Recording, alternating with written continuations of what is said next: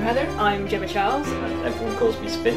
My name's James. I'm Emma. My name is Andrea Frascapolara. I'm Matt. I'm Sandra. Making EducationCity, that's really good fun. It all starts with the objective really. I mean, we go through the curriculum depending on what region we're looking at, so Scotland, England, Ireland, America, anywhere that we're deciding we're going to make a new piece of content for, and then we use that as like the route for the main learning outcomes for it, and then the entertainment factor is just kind of built around that, isn't it? Yeah. The collaborative process starts at a really early stage between the producers and the educationalists.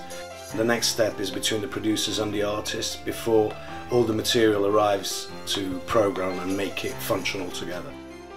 And then we still have a process once it's finished that actually means we have to review it and then actually sort of put it on the product live when we're absolutely happy with it. So it involves a lot of people and a lot of programmers, and it can take up to a month and a half sometimes from start to finish to actually get it all completed. We review the spec, the concept of the game that we came up with. Usually the artist brings all the creativity and contributes a lot on the storyline, and then the programmer gives you advice on the flow of the activity and the interaction, how it could be more intuitive. Then the activity will go to peer review, where all the producers check all the different aspects as well, and then we have about 3 or 4 other testers that come in and test our content before it makes its way onto the site.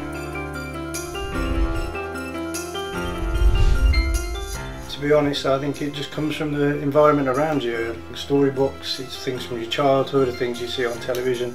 Within EdCity we've got a particular style of drawing. If you want to draw a car park or a house or a building, you know what they look like, you just have to make it look like the EdCity style.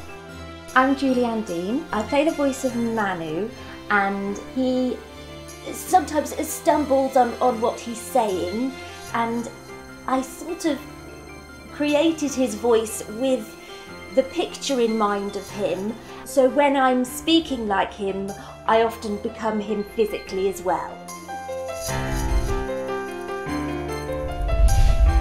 The sense of satisfaction I get seeing a new piece of content from the beginning right through until it's ready to go live, and seeing that live, that, you know, it's a great sense of achievement.